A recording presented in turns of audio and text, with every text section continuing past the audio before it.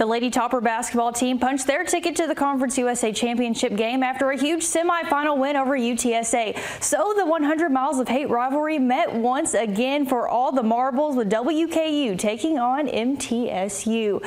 It was a back and forth first quarter. Alexis Meade with the assist to Josie Gilvin for the lay-in to tie it up at 15 at the end of one. Then out the gate in the second, Acacia Hayes lets go of a deep ball and it goes in for three as WKU takes a 3-point lead. The Blue Raiders brought it within one, but Jalen Foster finds Hope Savory for the layup to extend the Tops lead back to 3. But unfortunately for the Lady Toppers, that would be their last lead of the game.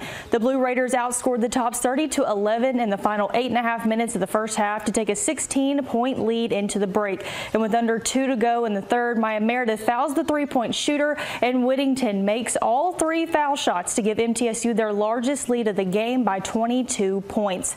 Later in the final quarter, a triple by Alexis Meade would cut it to an 11-point game.